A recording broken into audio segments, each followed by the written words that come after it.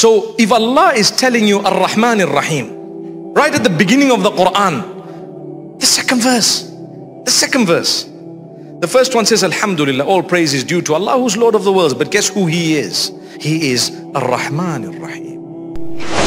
He is the most beneficent, the most merciful. And you know who else He is?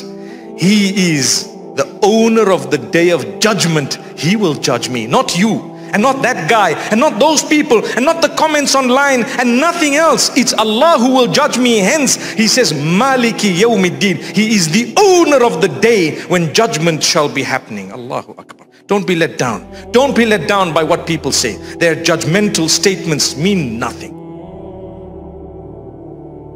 And that's why immediately after that we say, Iyyaka na'budu wa iyyaka nasta'in. You alone we worship, you alone we seek help from. And then we make the first supplication, Ihdina as-sirat al-mustaqim. Guide us to the straight path. Guide us to what? To the straight path. So keep calling out to Allah. Oh Allah, guide me to the straight path. Oh Allah, strengthen me to do the right thing. Even if you're weak, even if you have bad habits, even if you're addicted to something that's unacceptable in the eyes of Allah, as you're working to quit it and to leave it, keep asking Allah, oh Allah, guide me, strengthen me, protect me. Even if you just did haram, say, oh Allah, protect me from this haram. Oh Allah, take me out of it. Keep repeating it and keep trying. A day will come, you'll never regret. You will never regret. Trust me, you won't regret it. Have good company, have good friends, and inshallah, see what happens. Allah subhanahu wa ta'ala is indeed most forgiving, most merciful. So the message this evening, it's exactly half an hour since I started. The message this evening is about two things. Number one, work on your prayer. You won't go wrong. You know what?